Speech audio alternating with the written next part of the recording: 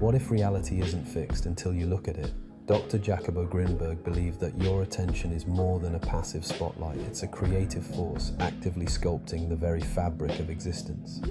Inspired by quantum physics, where the act of observing determines whether light behaves as a wave or a particle, Grinberg proposed that our consciousness operates in a similar way. Imagine a vast field of infinite possibilities like ripples spreading across a cosmic pond. When you focus, truly focus, those ripples condense, forming the shapes and experiences of your world. In his experiments, participants reported that simply paying close attention to an object or sensation seemed to crystallize it, making it more vivid, tangible, and real. This isn't just abstract theory or science fiction, it's an invitation to practice mindful observation in daily life. Try this now. For 1 full minute, direct your complete attention to your breath, a sound, or a subtle sensation.